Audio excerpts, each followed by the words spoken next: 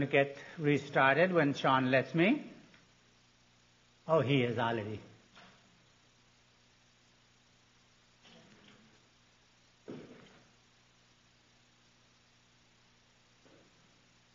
Okay, diagnosis for type 2 hypersensitivity, of course, is based on,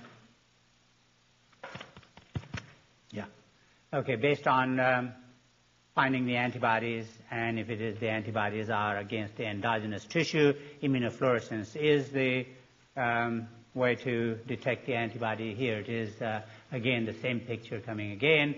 You know, this is a good posture diagnosis for good posture, that is looking for antibodies or detecting antibodies against the basement membrane. Could be lung tissue or renal tissue. That's why in good posture syndrome there is always damage both through lungs and kidney. Okay, so and the treatment, obviously, in the case of drug-induced, obviously will be to stop that drug and then wait till the antibodies have disappeared. And if it is autoimmune, unfortunately, there is no therapy. It is only a treatment, symptomatic treatment, okay, for those conditions. Anti-inflammatory agents, immunosuppressive agents, that you have a list of in your most commonly used ones that you have in your transplantation handout. Okay, now moving on to type 3. Before I move on to type 3, if you compare and contrast, they are both require what immune components? Antibody. Okay, so they're both antibody-mediated. In terms of onset of reaction, the immediate hypersensitivity is referred to as immediate because the skin reaction is within 15 to 20 minutes, max 30 minutes. Okay, so that's why it's called immediate. Not to say that there are other symptoms that will start, a little bit delayed because of the the molecules that needs to be synthesized, not pre-synthesized ones. But it is immediate, so time frame is different. Unfortunately, you cannot give any time frame to the type 2 hypersensitivity because antibody depends on where the antibody is, where the tissue is. Complement activation is immediate, so it could be minutes, like we refer to in hyperacute graft rejection. Or it could be a few hours, okay, for the reaction to build up. So there's no time frame for that. Those are the two characteristic features to contrast the type 1 and type 2. Common feature is both type 1, both antibody mediated. What's the difference between the antibody? One is IgE, one is IgG, or it could be IgM. Okay, so moving on to the type 3. Again, what is type 4 reaction? Serum sickness, you saw one example in your POX exercise, and I'm going to explain a little bit more about serum sickness. It's called serum sickness because that's how it was detected. What happened is that in the 50s and 60s, late 50s, early 60s, in California at the Scripps Clinic, there was a physician and immunologist combined. The physicians, a lot of physicians may still go into research, but there was a trend that a lot of physicians went into pure research, okay? And he was interested in lupus and arthritis caused by immune complexes. And what he did, he injected rabbits with foreign proteins. I don't remember what protein it was, but and then monitored their blood for presence of antibodies, immune complexes, presence of antigen, and clinical symptoms in those rabbits. And what he saw was, and those clinical symptoms were a rise in temperature, fever, joint problems, limping of rabbits, swelling of joints, and also histology of joints to look at the inflammation. And what he found That's, of course, the total antigen, as you saw when Dr. Mayer showed. I think this is the slide you showed? No, but they're a very similar one. That there was total antigen was dropping sharply because of equilibration and then catabolism. And then after that, it plateaued a little bit, and then it started dropping again as the antibodies were being produced. And as the antibodies were produced, of course, there was a large amount injected into these rabbits, just like the humans with tetanus for passive immunization, or more like a snake bite for passive immunization. Free antigen was also there, but there came a time that there was both immune complexes and free antigen in the presence of antibody. And those immune complexes are soluble immune complexes, and they are small complexes.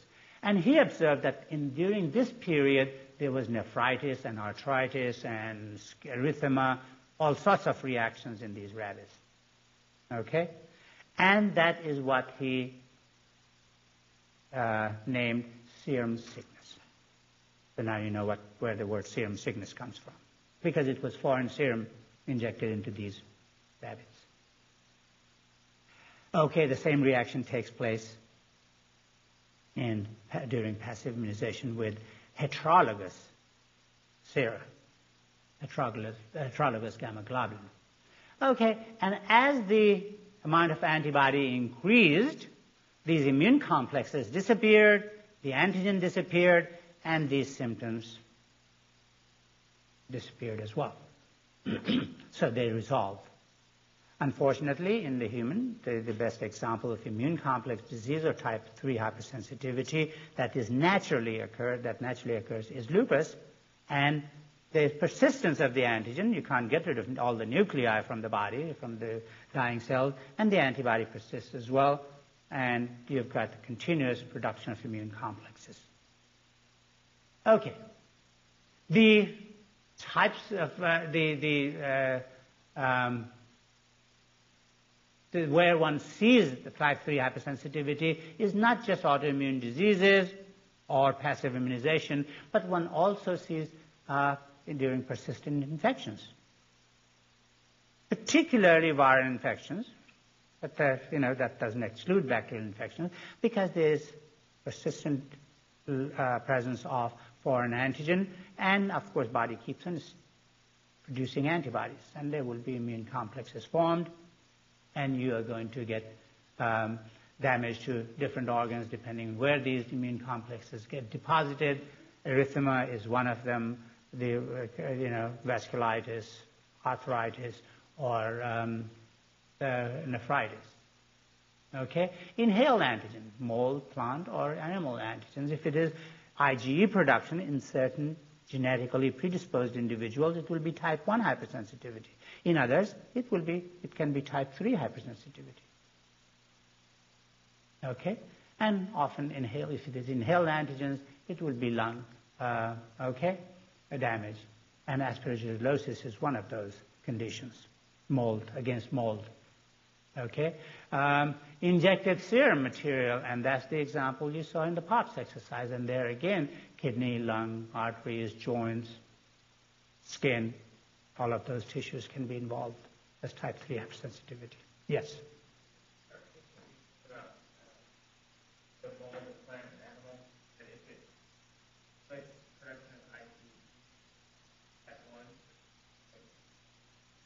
Okay, the question is that how come that I'm talking about both types of hypersensitivity for a particular antigen, for a particular mold or particular exogenous antigen? Hypersensitivity is not confined.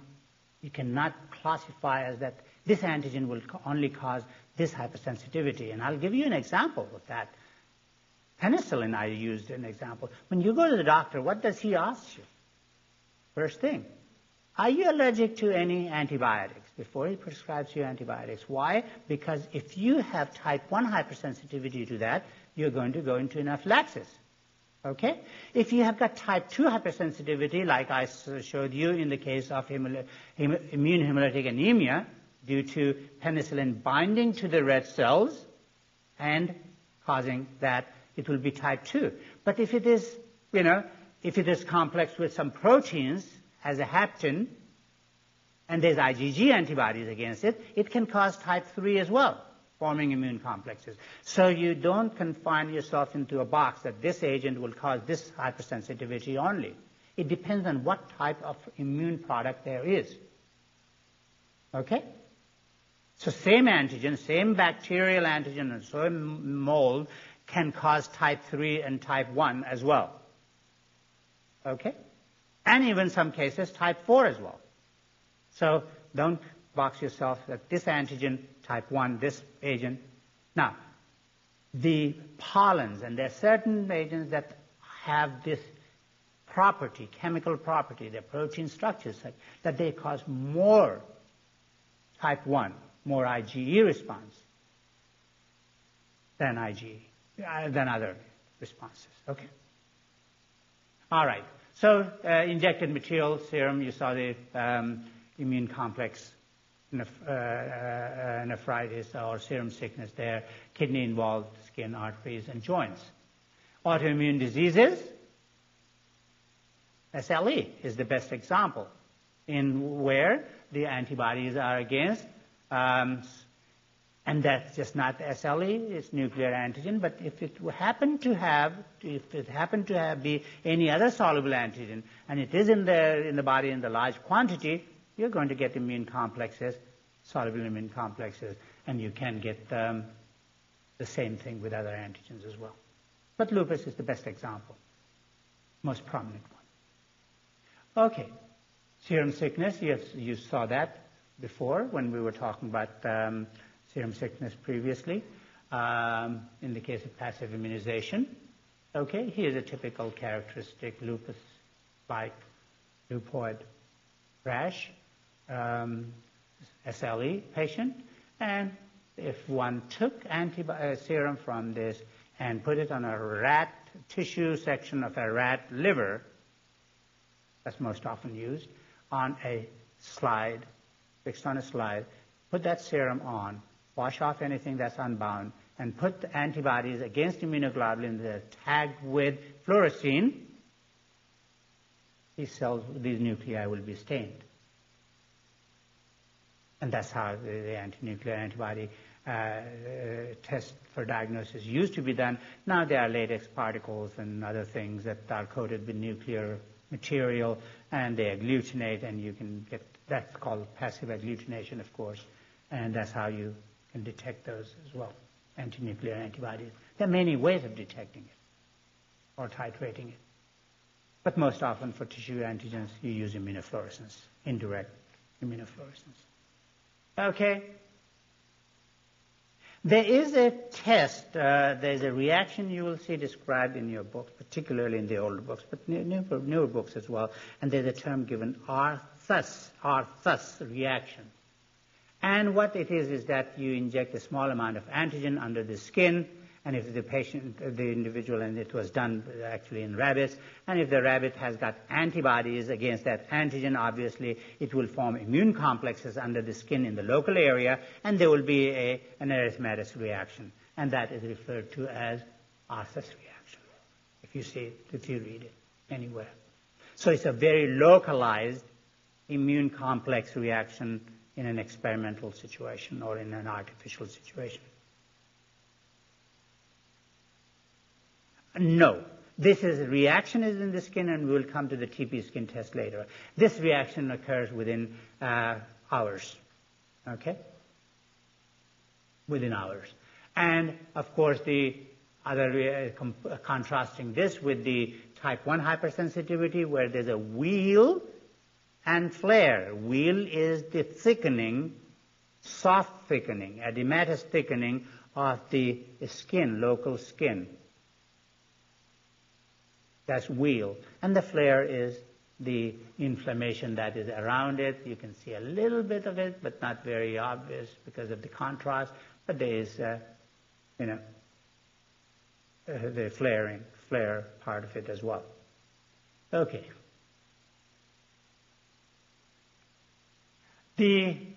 What is the mechanism? Again, we'll go through the same boring thing. That's the soluble antigen. be it inside the body or be it a pathogen from a pathogen or whatever it may come from outside, processed by the APC, the presentation, and I'll go very quickly. Th2 cells again, because it's a humoral immune response, antibody response. IL-4, 5, and any other cytokines that are necessary for IgG production. Most of the time, these are IgG molecules. The B cells that get activated, plasma cells, and then antibodies are produced. And the same antigen, if it is endogenous, it will be present all the time.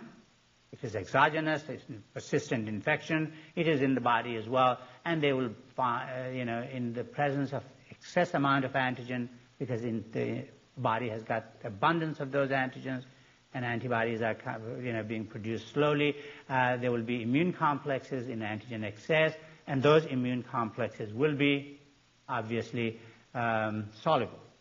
They cannot be cleared very quickly if they're very small. And those get deposited.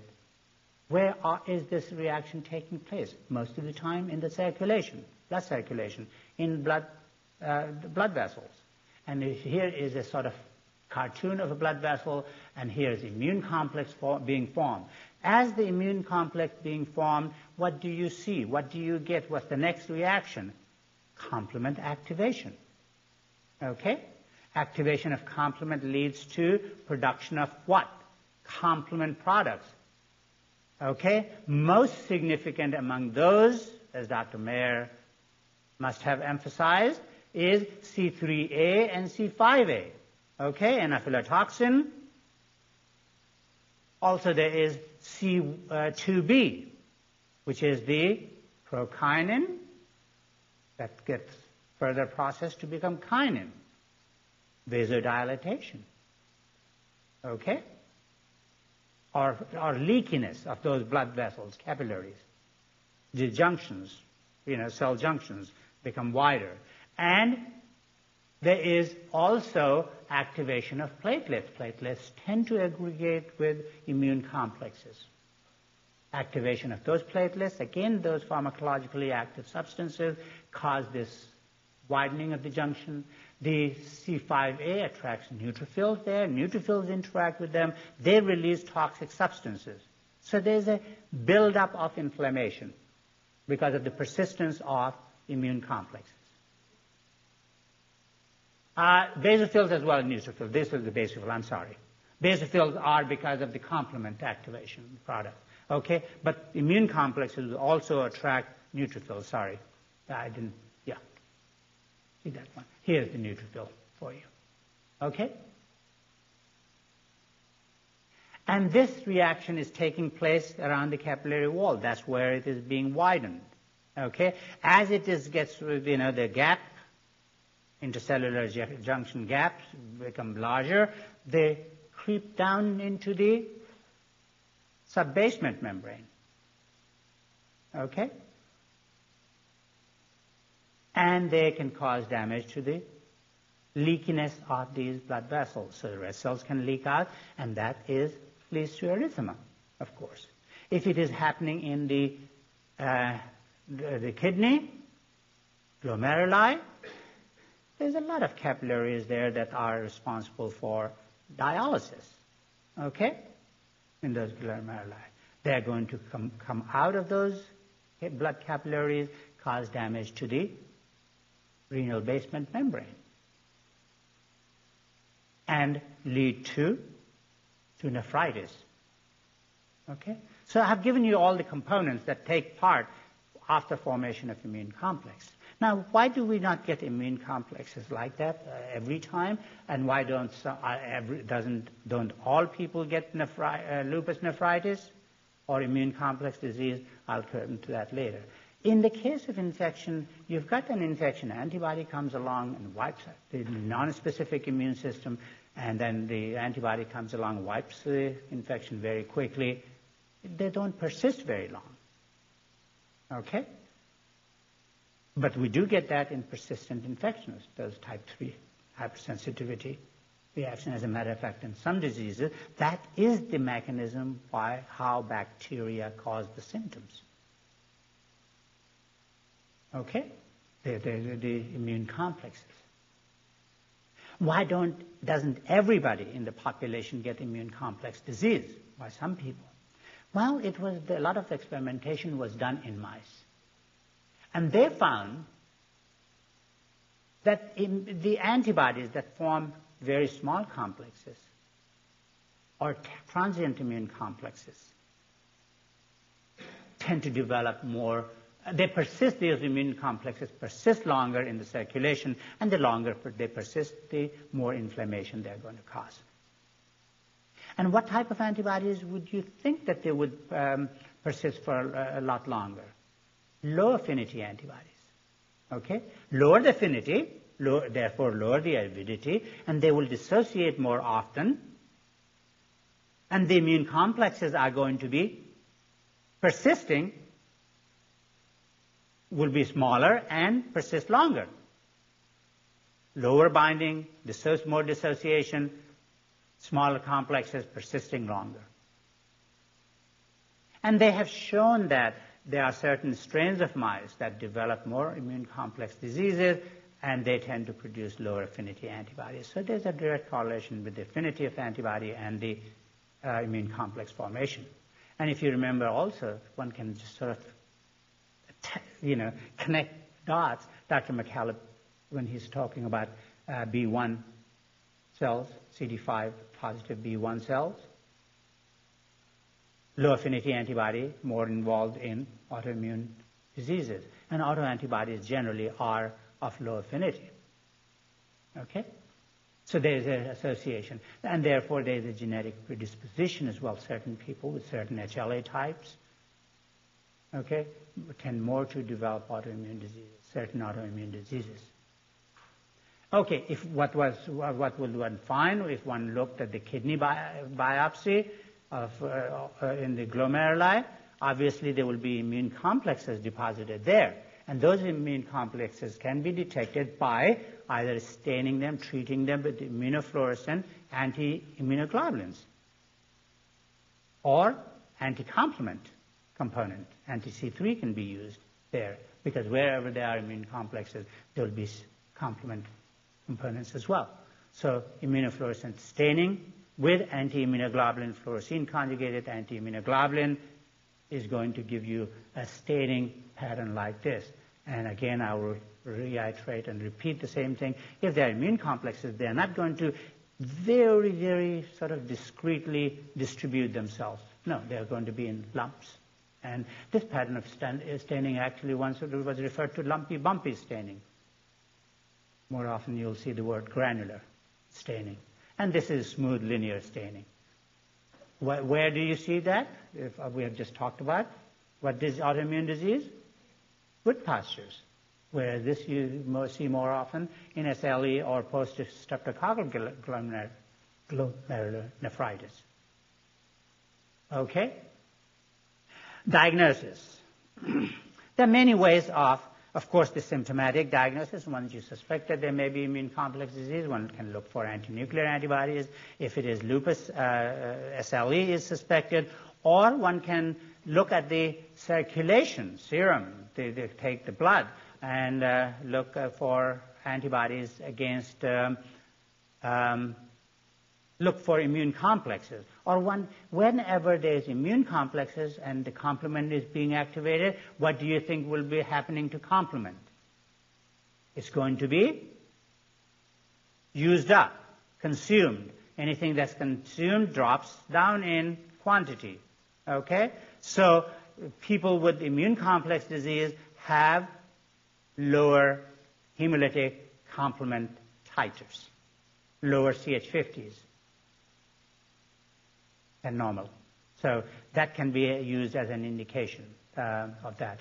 Directly, immune complexes can be detected either directly by putting through a sort of across a laser light an instrument known as nephelometer,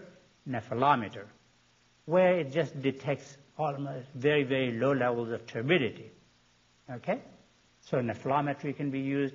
Or immune complexes are going to activate C1 or bind C1. So what one can do is do that. So we'll go through one at a time. These immune complexes are too small to really clump together and cause turbidity. One can use something like polyethylene glycol that tends to encourage clumping of immune complexes, and then they can precipitate by they will precipitate, and one can quantitate in that precipitate.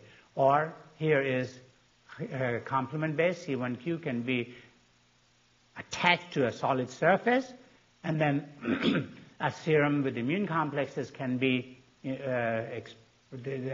put into the same well or plate where there's these C1q molecules are. And now if you use anti-immunoglobulin antibodies that are either radio-labeled or some other detection molecule, you can see the binding of radioactivity here, and counting that radioactivity will give you an index of immune complexes. Okay, so those are the different. In your handout, I don't know if I have mentioned a test, Raji cell test. I have not seen it as being asked in exams or anything like that lately. What it simply is, there's a cell line called Raji cell, and you can treat. What it has is it has got a receptor for Fc receptor. And of course, immune complexes, when they're complex, they will combine with the Fc receptor of any cell. Okay, and this is a laboratory cell line. You can use that for binding of immune complexes and detecting that by radioactivity. So if I have not mentioned it in the handout, I have not seen it being asked in exams lately, but just in case, I'm just telling you what is a Raji cell test. Okay. Now, so that is, and treatment again in anti-inflammatory, immunosuppressive or anti-inflammatory drugs. So now we can go back and contrast or compare the three types of hypersensitivity. Type 1 is based on IgE, antibody, right? And immediate, within 30 minutes. Type 2, based on antibodies, but not IgE. Instead, it may be IgM or IgG that fixes complement or attracts neutrophils, activates platelets. Antigen can be endogenous or exogenous. Reaction time is not defined in this case, varies.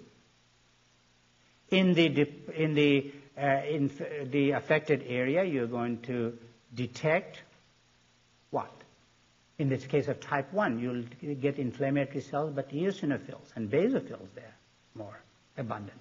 In the case of type 2, you will get complement deposit, immunoglobulin deposit and complement deposit, and also some platelets and neutrophils. In the case of type 3 hypersensitivity, you will see immune complexes, immunoglobulin is mediated by antibody, and it is usually IgG. Usually IgG. IgM complexes are usually large, and then they are cleared very quickly because of pentavalence. Remember? Pentavalent antibodies they are. Okay. So, or decavalent actually. There are 10 theoretical combining sites there. All right. Then type 3 is based on immune complexes, non-organ specific. Type 2 is organ specific, more or less.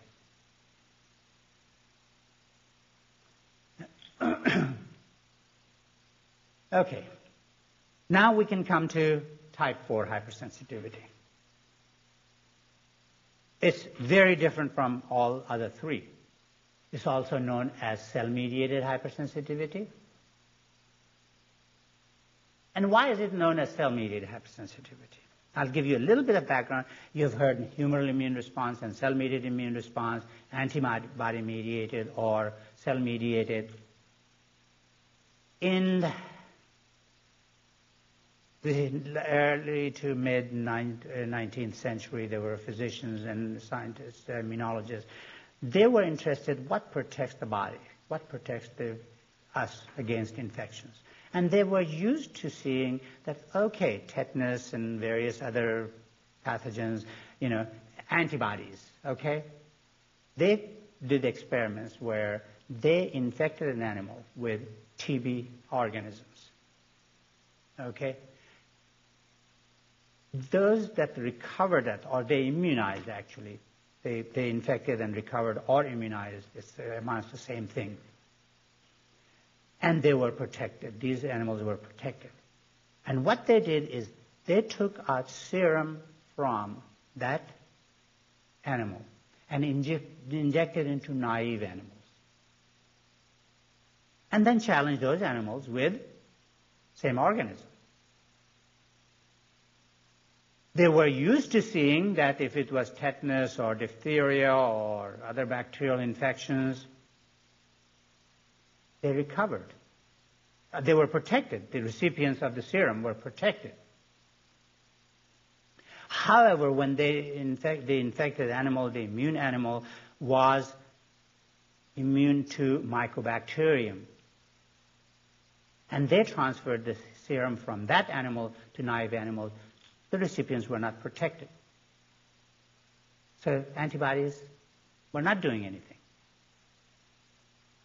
And they said, okay, serum, antibody doesn't protect, but the animal is protected.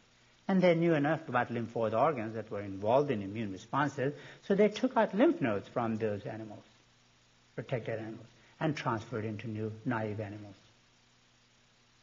And then challenged those recipients. And lo and behold, they were protected. So they called it cell-mediated immunity, because it could be transferred from animal to another animal by transferring cells. And that's why the word cell-mediated or humoral immunity. Okay. The best example of that is tuberculin reaction, TB test. You have all been tested. I know that you have all been tested. I was tested as well, but not as a student, but when I was a candidate for U.S. citizenship. They won't give you U.S. citizenship. The natives can be tuberculous, infected with TB. It doesn't matter, but if anybody from outside, they have got to be tested and they have got to be cleared or treated before they receive that status. Anyway, in most classes, and you don't have to raise your hand if you don't feel like it, most classes, I see one. In many classes, I've seen one person who has been positive. Okay? Okay? What it is, it does not mean that you have got TB.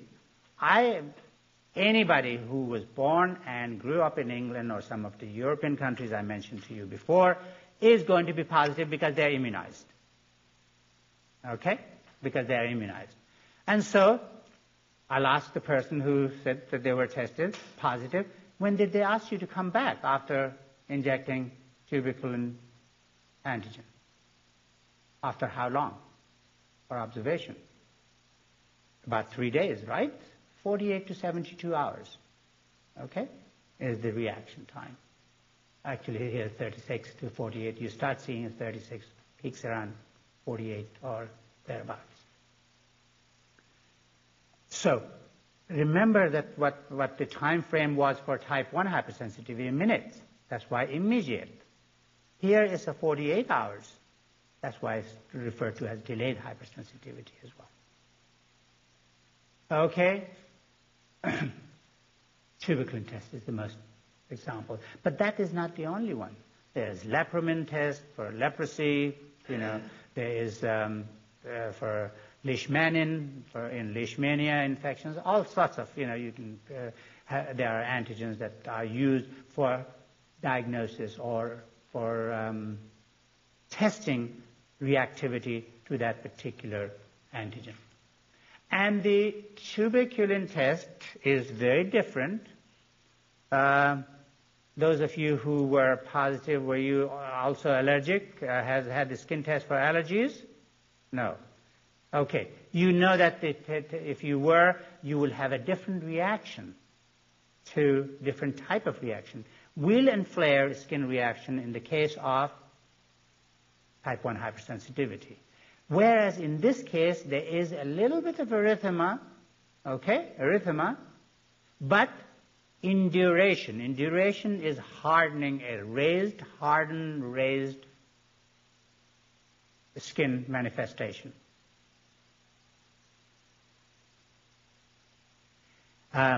So it is different from that.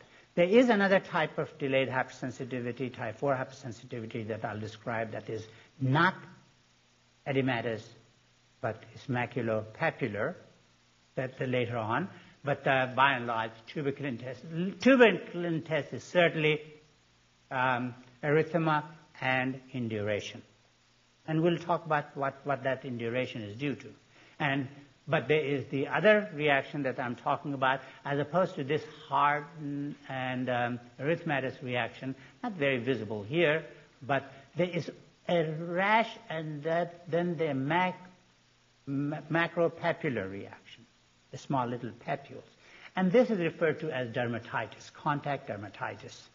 And the best example of that contact dermatitis is poison ivy, poison oak reaction, and also latex contact sensitivity, latex contact dermatitis. Latex, rubber compounds, a lot of chemicals. People get allergic to, actually, we had one technician, a long time ago, about 20 years ago, 15 years ago. We had to stop her from handling anything pathogens or anything that, because all people, lab workers that were handling pathogens, they wore gloves.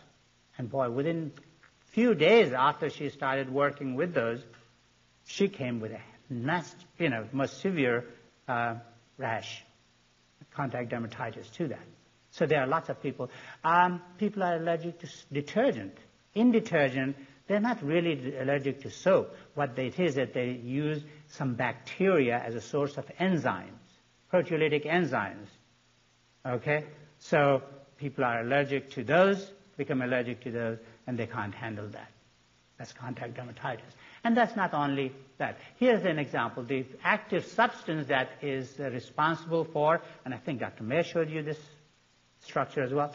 Not this year, okay. Pentadecacatechol is the compound. It's a hapten that is in poison ivy leaves and poison oak leaves. And people get sensitized to that. How do they get sensitized? They get exposed to it. The hapten combines with proteins. There's lots of foreign proteins sitting on my skin, different organisms, flora, skin flora. They are sensitized to that, and then when they come in contact with that, after being sensitized, depending on degrees of sensitization, they are going to come up with these reactions. And these reactions usually are a little bit faster than the tuberculin test. So you may start seeing it 24 or 36 hours later. Okay. Here's another interesting example. Look at that finger. He did not really put the finger, imprint there with a red pen or red ink. He was enjoying, probably in some tropical place like Miami or southern Florida or some other place, and mangoes are very common, and he enjoyed mangoes. He was eating mangoes and just sat there with his hand there, and a couple of days later he sees this imprint on the thigh. And this case was published in New England Journal of Medicine a few years ago, and I liked it, sort of gives the message, across. And he had this reaction because he was sensitized to mango sap. And where it comes off the branch, there's a lot of sap there. Okay? Nickel, heavy metals. People get sensitized to. People in the old days, thimble. Those who wore thimbles. You all know what thimble is? Okay, some people do. Anybody doesn't know what thimble is? It's a finger protecting device that you use for sewing. The needles don't hurt that finger. They become sensitized to that because there's nickel in it. Garter belts. There was They were popular at one time. Okay? And people get sensitized to that. Well. People who, they think that drinking a little bit of Old Milwaukee might help. No, that's not a treatment for that. They may feel very good about it. Okay, and forget the rash and discomfort, but they are okay. So those are the things. Pathogens, a lot of pathogens. Tuberculosis, tubercle bacillus does not have any toxin that it can damage the host. What it does is forms granulomas. And those granulomas are the ones that are destroying the tissue, and those granulomas are due to type 4 hypersensitivity. And those granulomas develop, when I come to the mechanisms, I'll tell you what causes the granuloma formation. Leprosy is another. Leishmaniasis is another. There are many, many, many diseases, particularly those pathogens that are intracellular organisms. Antibodies can't get to them, right? So it's a cell-mediated immunity that is protective, but during the process of protection, it also causes granuloma formation. And if the pathogen is not eliminated by treatment, as in the case of leprosy or untreated tuberculosis, those granulomas are going to get larger and larger and affect the organ where they are located. When we come to parasitology, you'll see some awful pictures of people that have been infected with leishmania and not treated. Okay, so here is, that's probably here is the comparison of different delayed hypersensitivity skin reactions, contact dermatitis.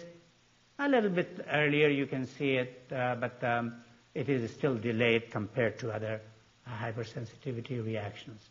And is characterized by eczematous appearance, macropapules. Histology of that tissue will show you T cells and later macrophages in the infiltrate. The antigens and site affected is epidermal, and the agents that are responsible for it are heavy metals, poison ivy, rubber, latex, poison oak, so forth. Tuberculin reaction, delayed, 48 to 70 hours, local in duration, as opposed to eczematous. Lymphocytes and monocytes involved. Intradermal, tuberculin, lepramin are the antigens most commonly for the pathogens. Granulomas. Now, in granulomas, there's growth and hardened lesion. Inside the body, they are usually within the muscles. They are, if one looks at the biopsy, one will see macrophages and giant cells. Giant cells are fused macrophages. Okay? And epithelioid cells, fibroblasts, are there. And it is due to persistent antigenic stimulus, and such as in chronic infections. Yes?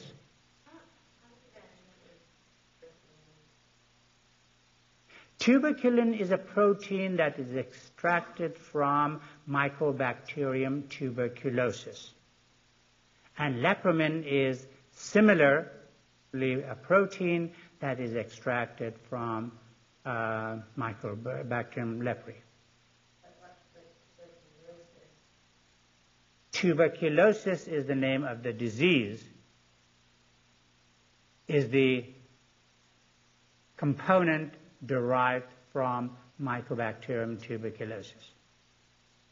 Okay? And you will see the word leishmanin and various other, things, the test wise, and the name itself says, when it says NIN, that means that it is the protein derived from that particular organism. Okay? So this is the different types of hypersensitivity and what you're going to see. I think I'll take a break. I'm fairly ahead, not ahead, but that's okay. I'm on time. I'll do this one when I come back tomorrow. Tomorrow is POPs. Tomorrow is POPs. On Monday, Tuesday,